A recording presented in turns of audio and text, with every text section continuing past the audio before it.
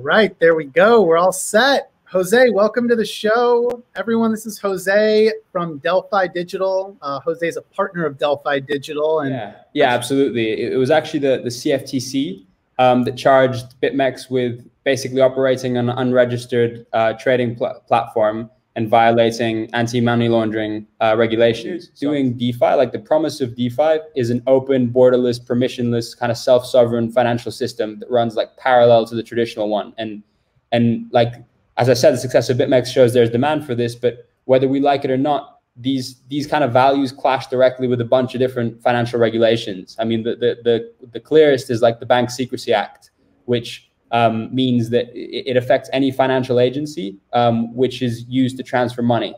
So arguably developers with admin keys could be prosecuted, users who create front ends, even like companies hiring individuals to work on the protocols could be prosecuted under the Bank Secrecy Act.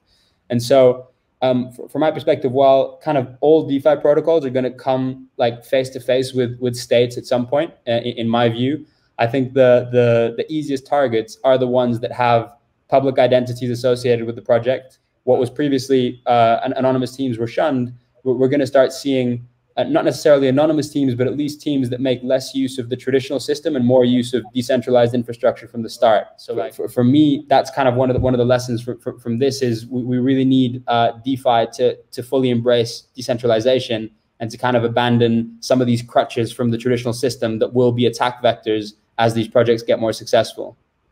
That's really interesting. And so you're saying that it's to decentralize further. It's to like right from the start, because this is exactly what can happen.